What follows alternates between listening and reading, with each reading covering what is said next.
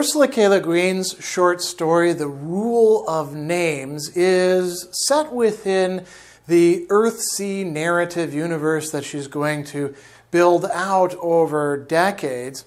And there's a number of important key themes that are going to show up in the novels and other short stories that are being developed or at least referenced here in this story. It's also a great tale just on its own lights because we're getting to see, it's almost like a detective story with a twist in the end, as we'll talk about in just a moment. So the first thing we encounter is this Mr. Underhill, who is a wizard, but not much of a wizard. He's a rather mediocre type, and he's not only mediocre as a wizard, he's also kind of, middling as a man as well. There's this, wonderful description of him here after we get past him, huffing and puffing. The villagers see him, and here's what she has to say. He was all the little island had in the way of a wizard, and so he deserved respect. But how could you respect a little fat man of 50 who waddled along with his toes turned in, breathing steam and smiling? He was no great shakes as a workman either. His fireworks were fairly elaborate, but his elixirs were weak. Warts he charmed off frequently reappeared after 3 days. Tomatoes he enchanted grew no bigger than cantaloupes. In those rare times when a strange ship stopped at Satin's harbor, Mr. Underhill always stayed under his hill, for fear, he explained, of the evil eye. He was, in other words, a wizard the way wall-eyed Gan was a carpenter, by default. The villagers made do with badly hung doors and inefficient spells for this generation. And they relieved their annoyance by treating Mr. Underhill quite familiarly as a mere fellow villager. And so, what we've got here is this guy who clearly, there's that old joke, what do you call the person who graduates at the bottom of their medical school class?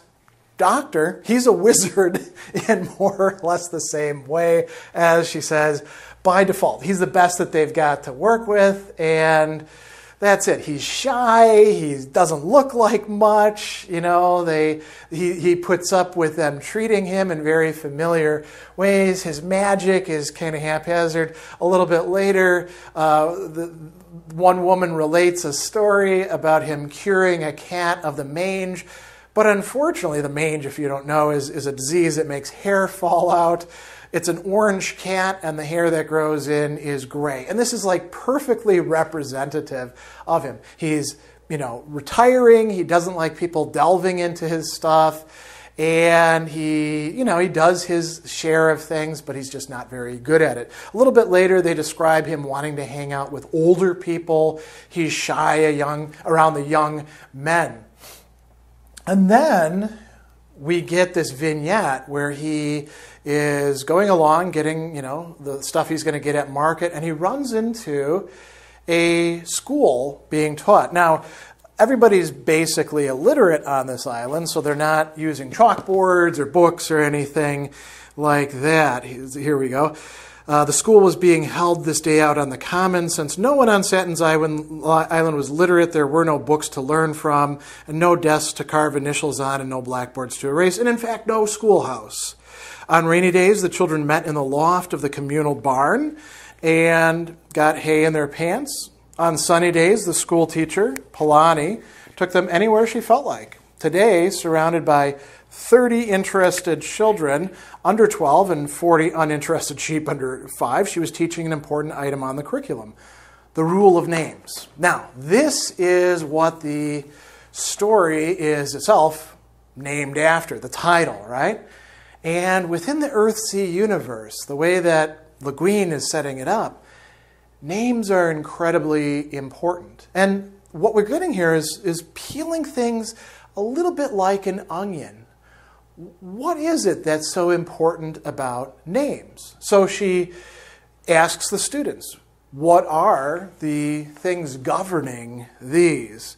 She says, you know the rule of names already, children. There are 2, and they're the same on every island in the world. What's one of them?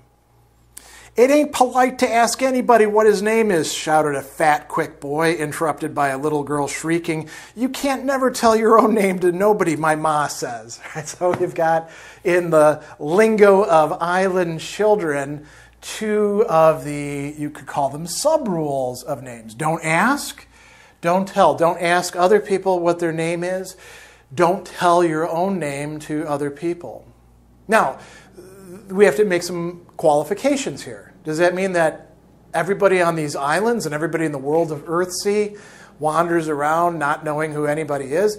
No, because you have some other names, sort of like the external thing. We could call them nicknames if you like, as opposed to our given names. We're used to using our given names as our names, although sometimes people may surprise you. They may have a confirmation name that you never find out about until you get particularly close to them. You might not even know that they were confirmed and given a name, or there might be other names as well. So there are what we can call child names, right? The names that are given to children by their parents. They're going to get a true name later. Given names, prime example of that is Mr. Underhill. He lives under a hill. There you go. That's his name. Or Blackbeard, the guy who sails in, he's got a black beard. There you go.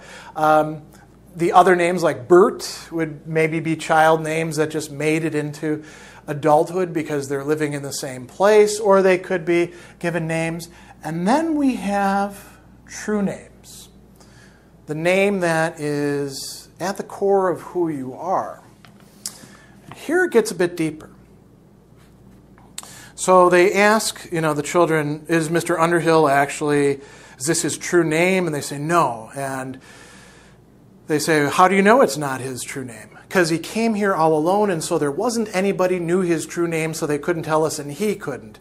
Very good, Suba. Poppy, don't shout. That's right. Even a wizard can't tell his true name. When you children are through school and go through the passage, you'll leave your child names behind and keep only your true names, which you must never ask for and never give away. Why is that the rule?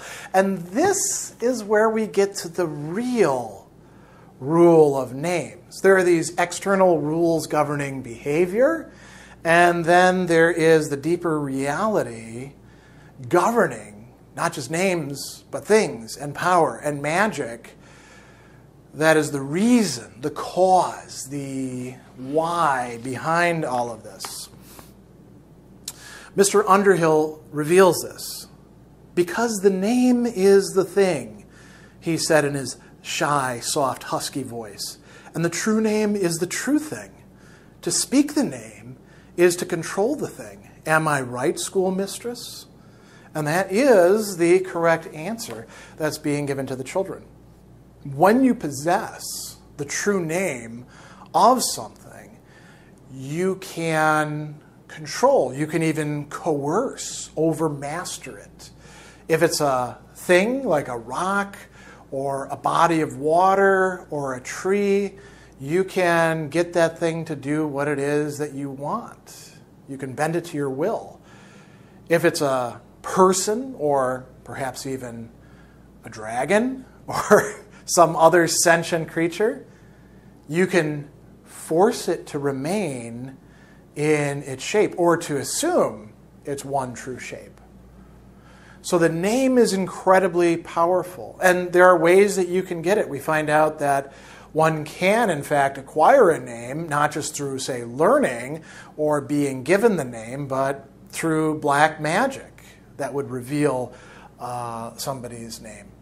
So now the next thing to talk about is this reference to wizards, warlocks, and mages, because we have a stranger show up to town. We already have a wizard, right? But perhaps this guy is something more. Why? Because he's sailing in on a ship. There was only one man aboard the ship. Old Sea Captain Fogano, when they told him that, drew down a bristle of white brows over his unseeing eyes. There's only one kind of man, he said, that sails the outer reach alone, a wizard, or a warlock, or a mage. So here's how Leguin expresses it. So the villagers were breathless, hoping to see for once in their lives a mage. Capital M, right? This is something really special. one of the mighty white magicians of the rich, towered, crowded inner islands of the archipelago. So being a mage is something more than being a wizard, more than being a warlock. What exactly it is, we're not being told. But we'll find that out in other Leguin stories, won't we? So let's talk about this guy, Blackbeard. He shows up. He seems to be, a trader of sorts. He's got all sorts of stuff to sell, and he wants to acquire information. He's hanging around there for a while, and he learns from the others telling stories about this wizard, this not particularly great and rather shy and retiring wizard, Mr. Underhill. We also get introduced to Bert, who is going to play a interesting role in the story, particularly at the end. And then Blackbeard tells a story.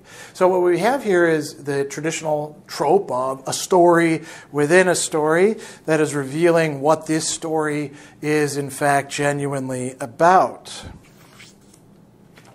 And here's how it goes. So he says, "Hold on, Bert, I have a tale to tell you before we meet your wizard. It's a story that started 100 years ago and isn't finished yet, though it soon will be, very soon." Now, that's a great prefiguration right there. It will be solved. It will be resolved very soon, but not quite in the way that the story is leading us to think. So he says, "In the very heart of the archipelago," so this is Earthsea, right? The archipelago is the islands. "Where the islands crowd thick as flies on honey, there's a little isle called Pendor. The sea lords of Pendor were mighty men in the old days of war before the League. Loot and ransom and tribute came pouring into Pendor, and they gathered a great treasure there long ago. Then, from somewhere away out in the West Reach, where dragons breed on the lava isles, came one day a very mighty dragon, a black, winged, wise, cunning monster full of strength and subtlety, and like all dragons, loving gold and precious stones above all things. He killed the Sea Lord and his soldiers, and the people of Pendor fled in their ships by night. They fled away and left the dragon coiled up in the Pendor towers. There he stayed for 100 years, coming forth only once in a year or two, and he must eat." So he goes on and Blackbeard says, "That couldn't be endured forever, nor the thought of him sitting on all that treasure. So after the League got strong and the archipelago wasn't so busy with wars and piracy, it was decided to attack Pendor, drive out the dragon, and get the gold and jewels for the treasury of the League. So a huge fleet gathered from 50 islands. 7 mages stood in the prows of the 7 strongest ships, and they sailed towards Pendor. They got there, they landed, nothing stirred. The dragon's gone. The bones of the old Sea Lord and his men lay about in the castle courts and on the stairs. The tower rooms reeked of dragon, but there was no dragon and no treasure. Knowing that he couldn't stand up to 7 mages, the dragon had skipped out. They tracked him and found he'd flown to a deserted island up north called Udrath. They followed his trail there, and what did they find? Bones again. His bones, the dragon's, but no treasure. A wizard, some unknown wizard from somewhere, must have met him single-handed and defeated and made off with the treasure right under the League's nose." So we've got this really interesting story, don't we? Dragon comes, kills the lords of Pendor, takes their hoard, a great, fleet and magical army comes to get him. He's gone. He's skipped town. And then they track him down, and all they find are bones, but no treasure. So there must be a wizard out there somewhere who's got this treasure. Why does Blackbeard actually care about this? He says, "I am the Sea Lord of Pendor, and I'm going to get this treasure." He says, "That must have been a powerful wizard and a clever one. First to kill a dragon, second to get off without leaving a trace. I've got an advantage, you see. I'm the descendant of the lords of Pendor. That treasure is mine. It's mine, and it knows that it's mine. I've got this, staff that glows green, and the great emerald is calling out to me, and now I know where it is." And he says, "I'm the Sea Lord of Pendor, and I will have the gold my fathers won and the jewel my mothers wore, and the greenstone. They are mine." Now, what's being implied here? Mr. Underhill is that wizard. So Mr. Underhill isn't as incompetent as we have been led to believe. Instead, he is hyper-competent. He could actually kill a dragon on his own and vanish without a trace with all of that treasure. So this is quite interesting. Is Underhill not the, kind of schmucky guy that we think he is? Or maybe Blackbeard is deceived about that.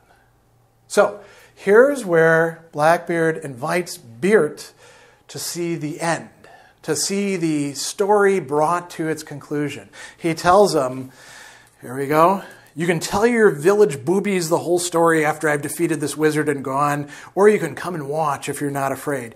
You'll never get the chance again to see a great wizard in all of his power.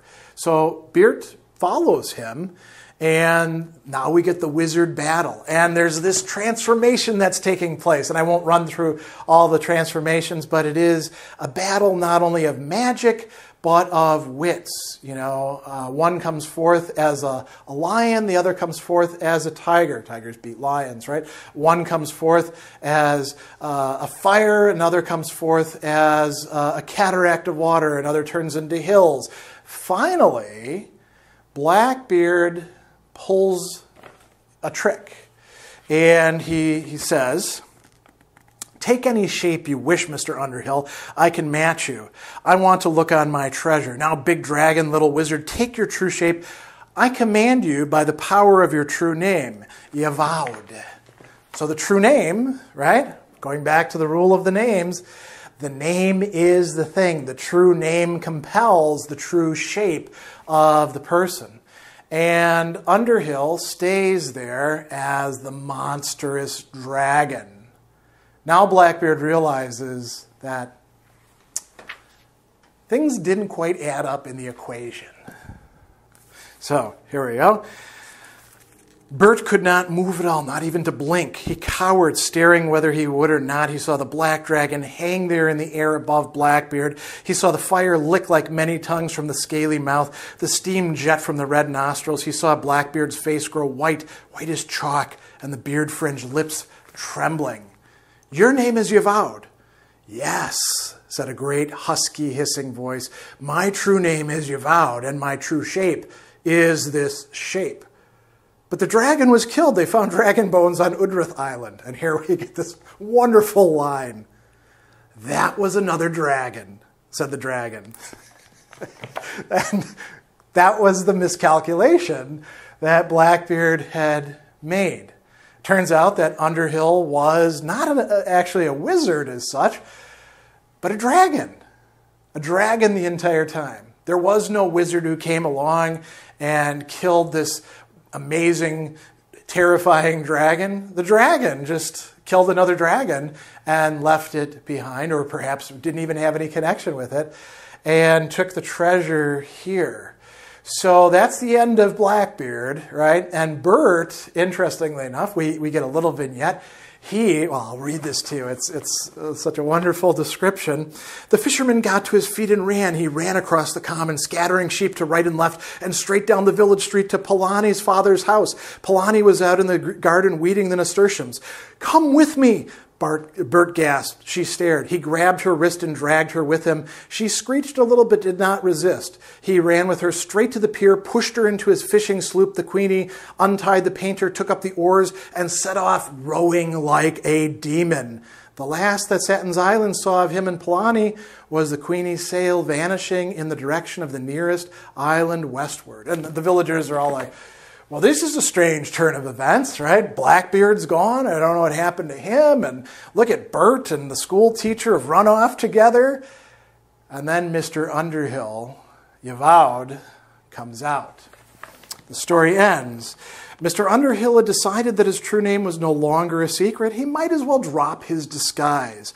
Walking was a lot harder than flying, and besides, it was a long, long time since he had had a real meal. And that is where the story ends, with the effects of the revelation of Mr. Underhill's true name. All of these key ideas and themes collapsed into one moment, and we're left to imagine what is going to happen to the island after that. But in the process of this, what we've gotten to see is what happens when wizards battle each other and make mistakes as well. We've gotten to see some vignettes of Earthsea life on this little island of Satin, Satin's Island, with Bert and his school teacher that he loves, also his grandmother or the goody, and we get to see something about the nature of dragons, but most of all, we get to see illustrated and explained to us the rule of names that the story itself is titled by.